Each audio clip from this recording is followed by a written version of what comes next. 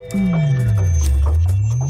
at UConn Health in the microbiology lab, we test for various organisms, all different kinds of bacteria, viruses, mycobacteria, fungi, yeasts, and we also do a molecular testing as well. During COVID-19, the whole pandemic, our lab has faced some serious challenges, everything from staffing shortages to supply chain issues, and we've brought up over 3 different platforms or methods of testing for COVID so that we have backups if we face a supply chain issue. During the course of the pandemic, we've done over 30,000 tests on our molecular platform. During the surge that we had with Omicron, we were doing 500 to 600 tests a day compared to our normal volume of about 250.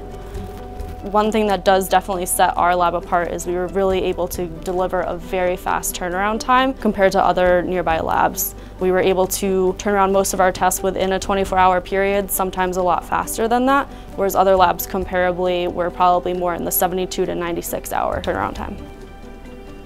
While the world has been focused on COVID, we've also had to continue our routine testing, and that includes bacteriology, where we take various types of samples from patients and culture them, and we're actually physically growing the bacteria and then testing it against various antibiotics to see what antibiotics can best be used to treat that patient.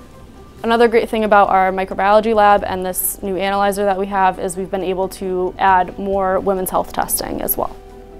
We've been able to bring tests that were previously sent out to a reference lab with a longer turnaround time. We've been able to bring those in-house and get patients' results faster.